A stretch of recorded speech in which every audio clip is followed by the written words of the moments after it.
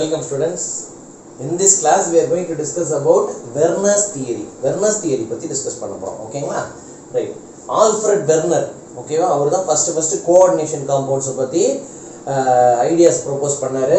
He considered this compound cobalt chloride with ammonia. Cobalt chloride with ammonia. அதிலே நிறைய complex இருக்கு, அதெல்லாம் பார்க்கலாம். ரைட். தியரிக்குள்ள போய்டுவோம். According to him, metal ion. So ஒரு coordination compound centralல ஒரு metal ion இருக்கு இல்லையா? That metal ion has two types of valencies. ரெண்டு விதமான valency bond இருக்கு. என்ன அது அப்படினாக்கா first one is called as primary valency or it is called as ionizable valency and another one is secondary valency or non-ionizable valency. Ionizable means என்ன? It can dissociate into ions in water. தண்ணில கரைச்சோட ions போய்டும். It is called as primary valency. Right. Primary valency, it is due to the positive charge on the metal, or sometimes metal may have zero charge. Metal ஓட charge zero இருக்கலாம். அப்ப அது atom னு சொல்லணும். ஓகேவா? Right. It is satisfied by, if it is positive charge, it is definitely satisfied by what ions? Negative charged ions only. It is satisfied by negative charged ions only. Right. Then it refers to what does it refer to? It refers to the oxidation state of the metal. The metal oda oxidation state refer பண்ணுது. Okay. Then secondary valency, it is satisfied by negative ions, positive ions or neutral molecules. Neutral molecules kuda satisfy பண்ணலாம் or combined. It may combine any two or three may combine and satisfy the secondary valency. Right. What does it refer to? It refers to coordination number. Coordination number means what? How many pair of electrons a metal atom or ion can accept. எத்தனை pair of electrons வாங்க முடியும்? How many pairs a metal can accept is called as coordination number. Right. Then Alfred Werner is meaning there are two spheres of attraction. Look here. So in this complex cobalt chloride 6 with 6 ammonium molecules, there are two spheres. Here it is the first sphere, which is called as inner sphere. It is otherwise called as coordination sphere. Why it is called? Because the inner sphere consists of groups which are forming coordinate bond with the central atom. They are called as coordination sphere. Those species are tightly attached with the molecules. So since they are tightly attached, they will be in a perfect direction.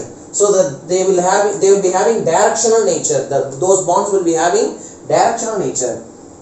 Then there is outer sphere, in which here you can see chloride ions are there. Right. It is called as ionization sphere. Why it is called ionization sphere means it can dissociate. Those particles in the ionization sphere can dissociate when dissolved in water. Right. They are loosely attached since they are outside, loosely attached, and they may be attracted from any direction. See here, cobalt is having 3+ charge, so it is satisfied by these 3 chloride ions. Or plus charge chloride negative, it can attract from any direction. So these chlorides can be drawn anywhere in this diagram. That's why the bond is given in a dotted line. Whereas for amine, see here, ammonia ku cobalt ku irukra bond enna pannirkom, straight line stretch pannirkom, whereas idu dotted lines la potirukom. Okay va? Right. So what it implies, inner sphere consists of secondary valencies. So the secondary valencies are directional in nature and the primary valencies are non-directional in nature. Right. அப்ப secondary valencies la directional nature இருக்குனா, it gives a geometry to the molecule. Pass. Here are some examples. Right. Cobalt chloride is with 6 ammonium molecules. We can predict the structure of the coordination compound. See here. Cobalt will definitely be associated with the 6 ammonium molecules since they are neutral.